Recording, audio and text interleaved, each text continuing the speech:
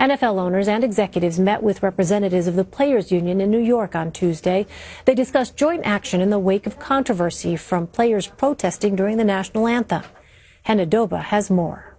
Take a knee against white supremacy. Nearly 24 protesters took a knee outside of the meeting between the NFL, team owners, and players in New York. Their players are standing up for the rights of every single American to be able to live freely.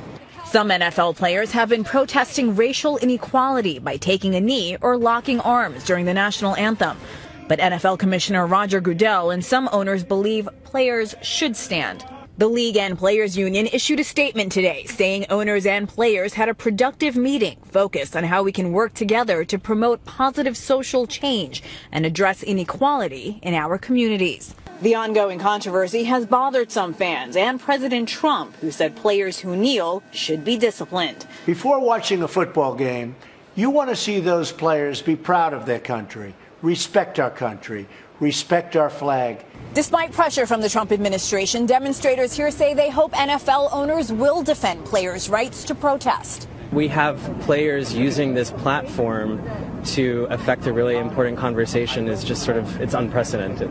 Former 49ers quarterback Colin Kaepernick originated the protests and has not been picked up by any team this season. On Monday, he filed a grievance against the league, claiming the owners colluded to keep him unemployed. Hannah Doba, CBS News, New York. Dana Jacobson joins me now with more on this. So, Dana, what are the main takeaways from Tuesday's owners meeting? Well, it was one of the things that I think some people were expecting because the players have never been there and a part of the players of the owners meetings. Not a lot was done. They met for a couple of hours, and the biggest takeaway really is that they have gotten away from that anthem conversation. At no point were the players asked to stand or told that they were required to stand, because they can't even tell them that, even if the owners wanted to. But they got to what the heart of this initial protest was, which were social issues. Right. And the league and the players really have both come out and said that they now are committed to moving forward and to working on social issues together. Roger Goodell, the commissioner, made a very brief statement at the end of some of the meetings today and said that he sees a meeting happening soon, probably within the next 2 weeks, and was very impressed with the players that they were talking with and their commitment to the community. And this is something everyone, owners, players alike, really can move forward on in making that commitment to their communities. Wow, it'll be interesting to see what comes out of that moving forward. In the meantime, Colin Kaepernick filed a grievance against the NFL Sunday, saying that the owners are colluding to keep him out of the league. What can we expect from that? Well, collusion is incredibly difficult to prove, and obviously this is out of my expertise. This goes into legal expertise, and from an attorney that writes a lot about sports law says that it's going to be an uphill battle for him. I think that the bottom line to remember with this is a lot of people do believe in the sports world, talking to some writers who have covered many teams and many players, that this is collusion. That is what we are seeing here.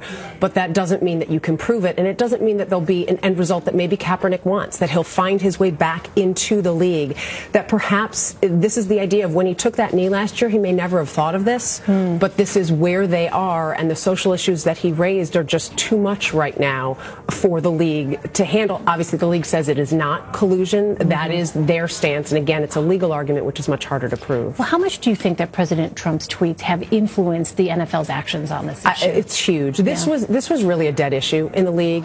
You weren't hearing about who was kneeling or not kneeling during anthems until this was raised again. And at the time when it happened and we saw that weekend of unity, what I said, the way I sort of best described it is, it was like, okay, I can pick on my brother, but you can't pick on my brother. So I think when the president went after the NFL, they sort of circled the wagons and took a stance together, and now really are focusing again on issues that are so big, Elaine, they can't handle it in a week. We're not going to have an answer to this tomorrow. It's much longer as you look at that road ahead. Right. These are issues that are really deeply rooted in our society. Well, in a joint statement from the NFL and the Players Union, both sides pledged to meet again to discuss these issues. So what should people focus on as this dialogue continues here, looking forward? Well, I think some of it is looking even in individual communities. Some of these players have already started going out in communities. Malcolm Jenkins, Chris Long with Philadelphia. We've seen a couple of the players up in Seattle doing the same. Doug Baldwin. We saw a letter yesterday from the commissioner showing support that the NFL is putting its support behind some social justice, some prison reform, some sentencing guidelines. So I think it's watching those little things and watching the players take action in their communities And then you'll see if it grows not just within a few teams, but in all 32 teams in the league. And if you can have an impact. Obviously, these are NFL players who have huge voices and huge presence, not just players, but the teams as well and the owners. They have big voices and a lot of say and even money behind them. And we'll see if they can make a difference in, as you said, these are not problems that you solve overnight. You don't say overnight, racism is done, sexism is over. These are really big social issues to tackle. All right, we'll continue to watch it. Dana Jacobson, thanks so much, Dana. Thanks.